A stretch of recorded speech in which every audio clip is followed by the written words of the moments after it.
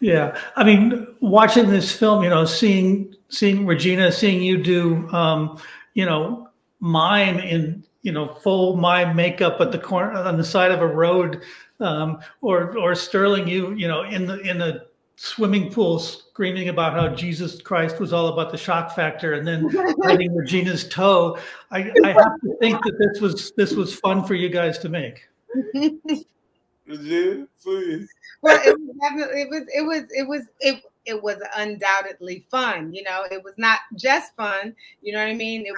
It was work too, but it was worth all the work, and we did get to have a lot of fun while we were working. The pool scene was another day. You should have seen Sterling getting ready for that one, like biting the toe. Like it was so great because it was like, you know, Atlanta was so generous with its weather.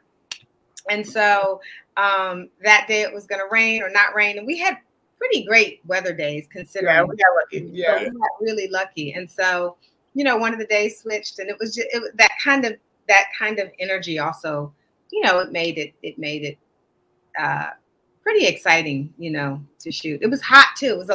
It was so funny because we were watching and I was like, it didn't look hot. That was kind of great that it didn't look as hot as it was. It didn't look hot. It didn't look blazing, but it was blazing. Beyond blazing. And listen, that pool scene too. I remember I was eyeing little bit's toes. That's Regina. I said, you know what? Am I gonna pop this toe in my mouth? I was like, I see how it feels in the moment. I was like, they were clean, and she had taken care of them. So you're not just doing this on a whim. You understand what I'm saying? I am from the side. I was like, all right, they clean. So the toe wasn't in the script? Toe was not in the script. But it was in damn near every take, I'm going to tell you. All right.